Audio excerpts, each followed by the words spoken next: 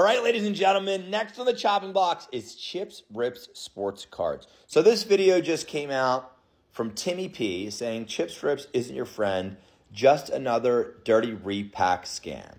And so he made this video about this card. It's an Aaron Rodgers gold to 10 downtown that recently came out of one of my repacks.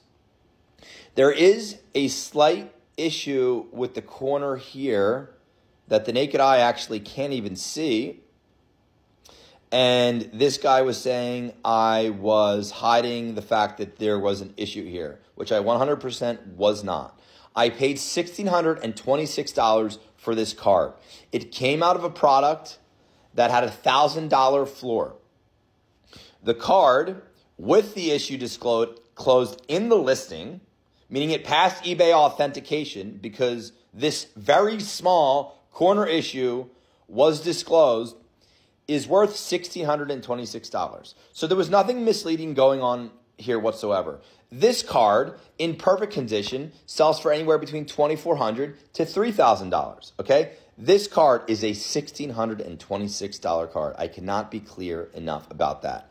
Now, as is customary for me in situations like this, let's say my customer, who by the way is not Timmy P, I would implore you to try to find a customer of mine that had an issue like this that was not happy on how it got resolved. So if my customer comes back to me and say, hey, you know what, I really don't want this card. There is an issue with the corner. I say, you know what, no problem whatsoever. Let me pay you 100% of full comps for the card, okay?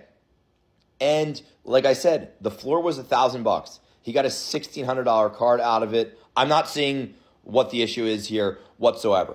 Also, an underrated fact about all of this, again, this is a very minor corner issue.